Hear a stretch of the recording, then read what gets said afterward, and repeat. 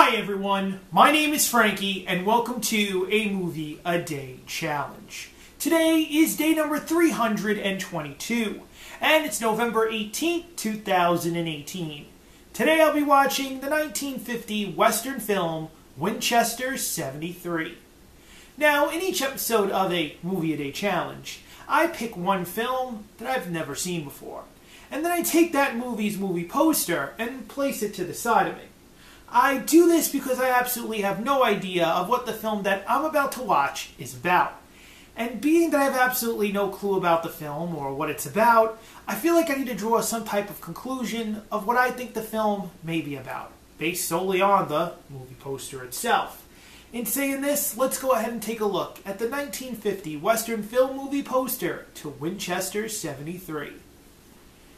Now, from what I've seen in Western movies so far for this month and its genre, I've known that the name Winchester has been said in a few movies, and it's basically due to a rifle.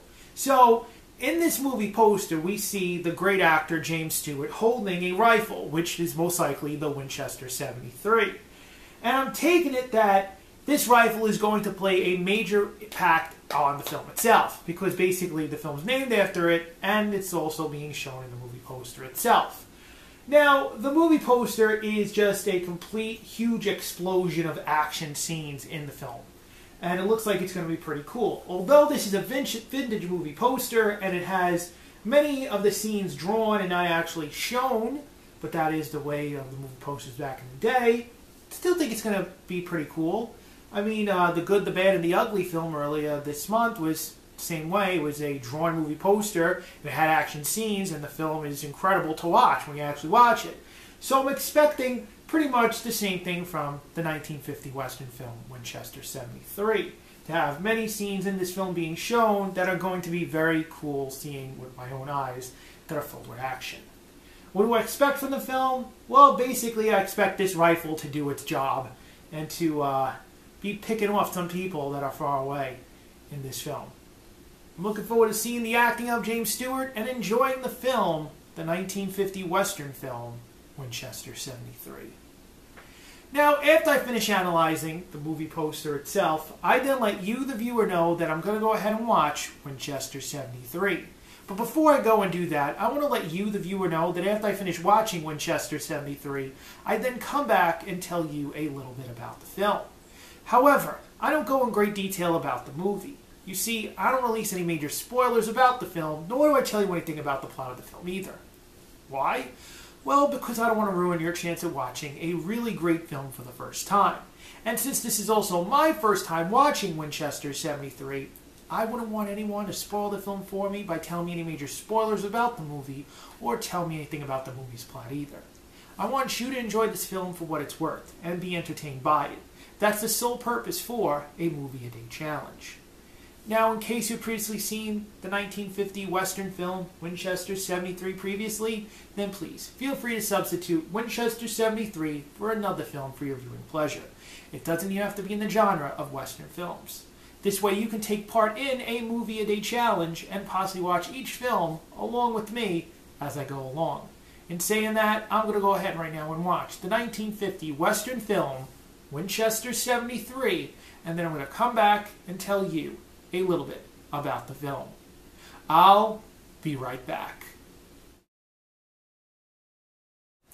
I just finished the 1950 Western film Winchester 73, and I want to let you, the viewer, know that Winchester 73 is a good movie. At times it may seem a little dull with some scenes, but the film does pick up, and to be quite honest with you, the viewer, it's got a terrific climax to the end of this film. This movie picks up, it's got really cool gunfighting scenes, it's got an interesting story that makes you keep on guessing, but all in all there are scenes that basically dull the film down a little bit. I didn't particularly care for it, but the film itself is really cool to watch and really interesting. I really also enjoyed the shootouts towards the film itself. I'm not going to get into it, but just know that there are some shootouts. Now, would I recommend Winchester 73 to a family member or friend? Yes, I would. To some that also enjoy the Western genre film, I would definitely recommend it. Would I watch Winchester 73 again? Yes, I would. I really enjoyed watching it this time. I definitely would watch it again. Now, if you like today's episode, you see that thumbs up underneath this video? Click it. Give us a like for today's episode. As you're doing that, maybe you've seen the 1950 Western film Winchester 73 and liked it. Maybe you've seen it and you didn't like it. Maybe you're interested in watching the film, you're watching my review about the movie.